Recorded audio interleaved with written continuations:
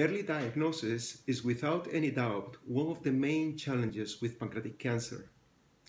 Doctors like me that deal with these patients daily are well aware of this problem. The majority of our patients have an unresectable tumor at the time of the diagnosis, either because of the infiltration of large vessels or because of the presence of metastasis. We can do our best to make the diagnosis earlier, but when typical symptoms appear, as jaundice, abdominal pain, or weight loss, it is frequently already too late. Patients should ask for medical assistance earlier when symptoms are not so clear, but doctors should be aware about the possibility of pancreatic cancer in these still non-typical cases.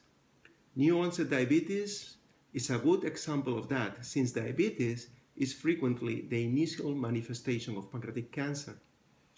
The problem at this stage is what diagnostic method to use to detect the tumor. Most methods are not sensitive enough for small lesions, which are the ones we would like to detect. The most sensitive methods currently available, such as endoscopic ultrasound, are invasive. Therefore, development of new biomarkers able to detect the presence of pancreatic cancer at early stages in a single blood sample is today the greatest opportunity we have just in front of our eyes.